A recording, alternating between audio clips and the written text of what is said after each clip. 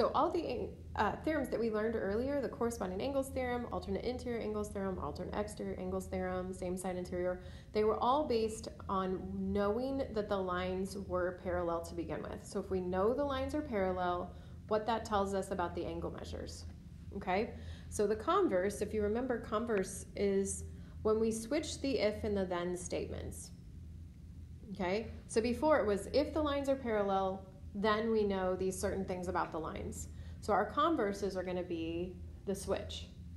Okay? So on this first example, when we do corresponding angles, okay, we're going to take the if statement and put it first. If the pairs of corresponding angles are congruent, if we know that,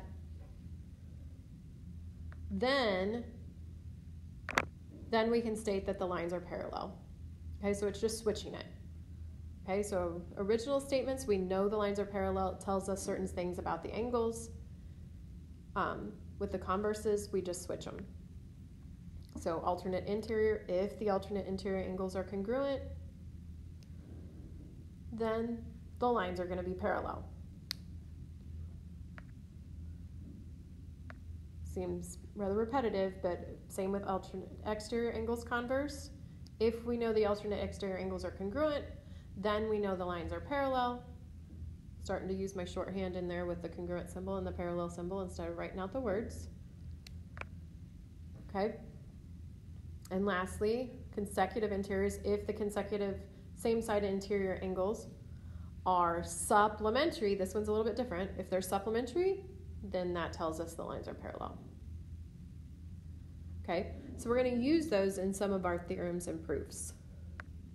Okay, our last property here is the transitive property of parallel lines, and it tells us if two lines are parallel to the same line, then they're going to be parallel to each other. So if P and Q are parallel, and Q and R are parallel, then that means that P has to be parallel to R. So there. Okay, using the information we know down there. On this next set, they want us to say, find the value of x that makes m parallel to n. So on set 1, those two angles that they've given us are corresponding angles. So if we want to make the lines parallel, then those two angles have to be congruent, which means we have to set them equal to each other and solve.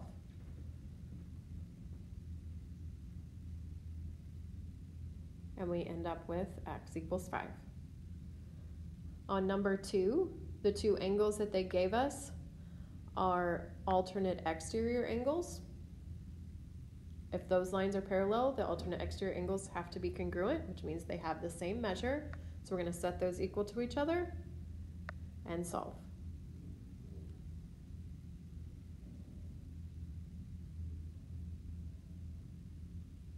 Okay, go ahead and pause if you haven't gotten all that written down.